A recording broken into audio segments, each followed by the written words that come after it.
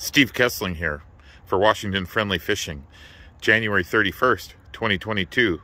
And this is our first launching of the Bullship in 2022 here on Lake Ballinger, a favorite haunt of Troy Wolf. It's about 2 p.m. in the afternoon. We don't see any sign of Troy here, but that does not mean that he's not here somewhere, lurking in the background, possibly behind that island over there. Or maybe scuba diving. We don't know, but we're leery about it. We're on the watch for it. I've got McKenna with me. We're going to go out here today and see what we can do. We're going to look for a little bit of panfish, see if we can find some panfish, and we're going to see if we can find some lazy winter trout and give it a try.